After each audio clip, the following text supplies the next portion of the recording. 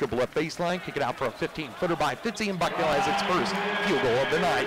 And Bryant has all 3 of the points.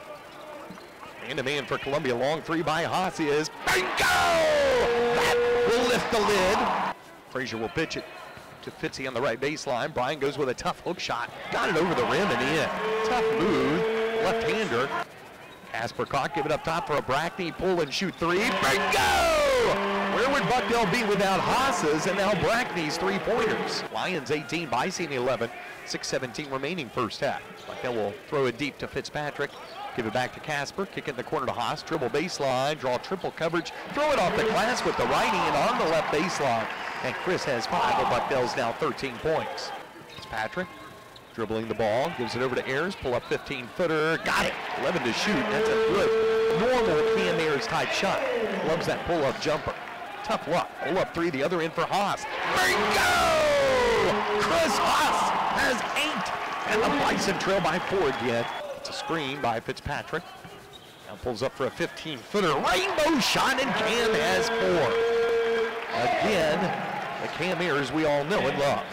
Give it to Casper underneath Fitzpatrick for a turning shot, and the whirling dervish does it again. So get it off the glass with the right hand this time. They played him to his left, he went to his right, and has 7 points. Bison could take their first leads in 17 minutes left in this game. See if they'll do it. Bounce at the Fitzy right baseline. He'll power in with a left-hand layup, and Bucknell has the lead as Fitzy has 9. Time out, Lions! They'll go to a full timeout with 18:28 remaining. It's the Bison 26 and the Lions 25. 18 to shoot for Bucknell. Casper quickly off the screen, gets it over to Haas, right corner. Power in for a right-hand layup. Wow, what a move by Chris Haas. He now has regained the scoring edge against Columbia. He has 10. See what they do here.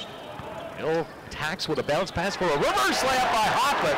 Although at least get 2 with this lineup as we're all knotted at 31. Underneath Osikowski. Back on the floor against the smaller Hoffman, draws a double. Ball knocked loose, he'll go back door, and Hill was anticipating and will steal it for Bucknell.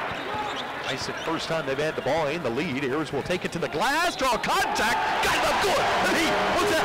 He was out, he was out, he was deep. Put it all together once it's spelled, folks. Well, if you're a Bucknell fan, you would say, fouled up! Yes, fouled indeed! Bison with the ball in the 36-31 lead, and this lineup has produced points, folks. Actually, rebounds, defense, you name it. Hoffman will hand it off to Azanero. He hasn't scored. He'll give it out to Hill. He'll penetrate. Flying layup is too hard, no good. Rebound taken away by Columbia. Ball is loose at half court. It's stolen by Frazier. He'll take it to the hole. He'll give it off for a layup. It's up no good for the foul. Bison 39, Lions 38. Bucknell hadn't into field goal forever. Bison good with 14 to shoot. Hill draws double coverage, kicks it out for a Brackney 3. Bingo! Ask Mr. Birdsong, and Mr. Brackney responds. He has 2 threes tonight, 6 and 12 against Kent State. Give it over to Hill right side. 10 to shoot in the lane. Baseline, jumper by Fitzy. Goal! Fitzpatrick has 14 and the Bison go up. 46-41. Fitzpatrick will hand it off at the head of his circle to Hill. Hill will dribble off to his left as he'll bounce it to Fitzpatrick with 15 to shoot. And off to Hill up top. Ryan, jab step, crossover, kick it baseline, jumper by Fitzy is gone again! He went left baseline, he went right baseline. The result the same. Jumpers go in the hole.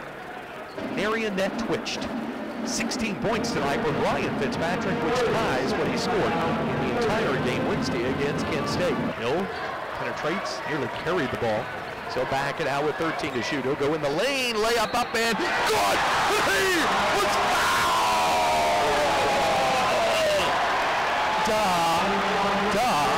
Yes! Indeed!